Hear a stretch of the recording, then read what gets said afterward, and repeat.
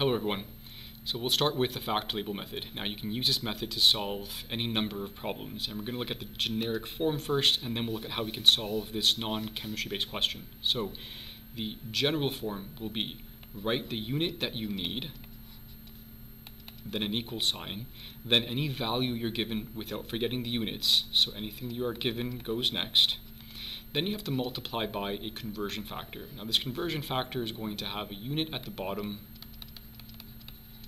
unit that you're going to cancel, so the unit to cancel, and at the top you're going to write the unit to keep, or the unit you want. Now this portion here is called your conversion factor.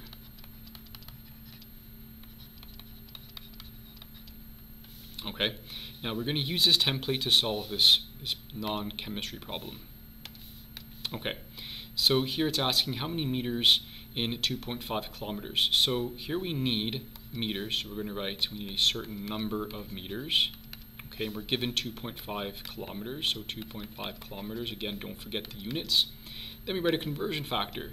Now you'll always be given a conversion factor, or you'll use whatever you have in your toolbox, you'll pull it out and you'll use that.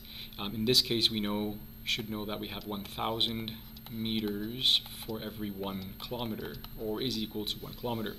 Now the unit we want to cancel is going to go at the bottom, and the unit we want to keep remains on the top.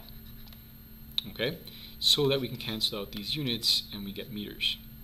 Alright, so the number 1 is associated with kilometers, the 1,000 here is associated with meters, so we write 1,000 meters next to meters, or 1,000 next to meters.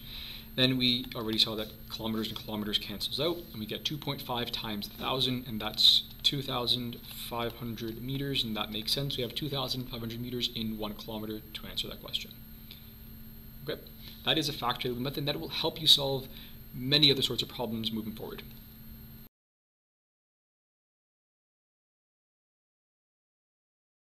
In our first example, we're going to answer this question. So it says, how many moles are in 70 grams of C2H6? Now that is ethane, and we'll get to that molecule in just a minute. Let's write down what we know. So we have a mass of 70.0 grams, right? And we need moles. Moles of, again, these are subscripts. Okay, so this is what we need, this is what we're given.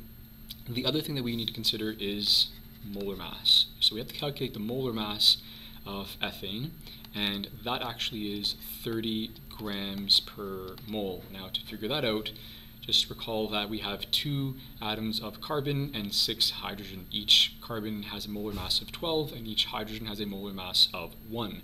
Add those together and you get 30 grams per mole. Then we're going to plug it into the fact label method's generic template, and we'll do that now. So we need moles, right, of C2H6. We are given, here the question gives us mass, so it's 70.0 grams.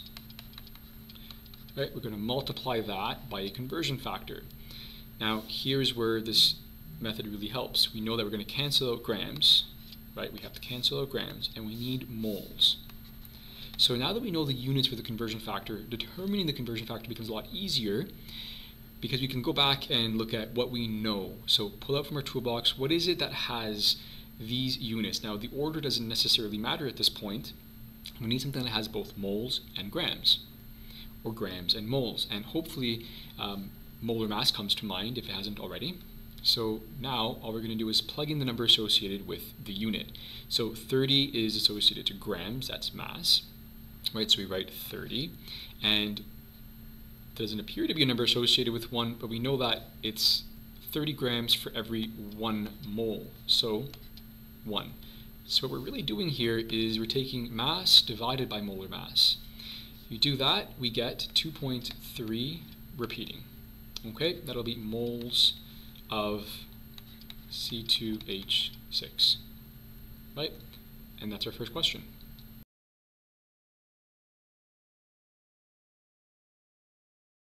Now in this question, we're going to solve for the number of molecules, and this is an extension from the previous question where we determined that the number of moles of ethane, C2H6, is 2.3 continuing.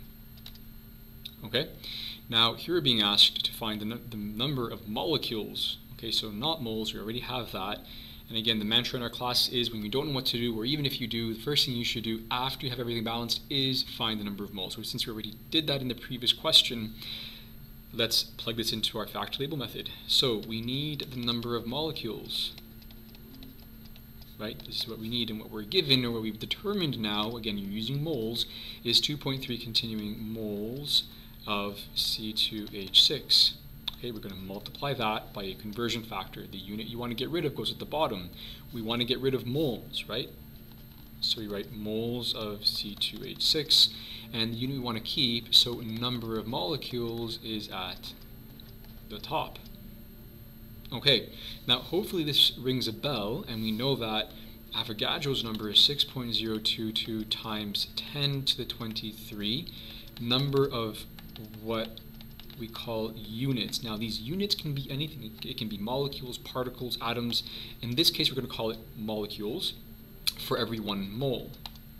We're using this taken out of our toolbox of knowledge, and we're using that conversion factor to solve this problem. So the number 1 is associated with moles, and Avogadro's number 6.022 times 10 to the 23 is associated with the number of units, or in this case molecules. Now look, molecules cancels out, and what we're really doing here is 2.3 continuing times 6.022 times 10 to the 23, and we get 1.40466. I always like to keep at least 4, 5, 6 units, digits past the decimal place, times 10 to the 24. Now if we round this to the nearest sig fig, here we have 3 digits given to us even previously, so it'll just be rounded to this digit here. So it would be 1.40 times 10 to the 24 molecules of C2H6, and we're done. So I'm hoping that you figured out that by using the fact table method, not necessarily a formula or a magic triangle, that you were able to solve these problems and work through them without causing too much anxiety. Hope this helped.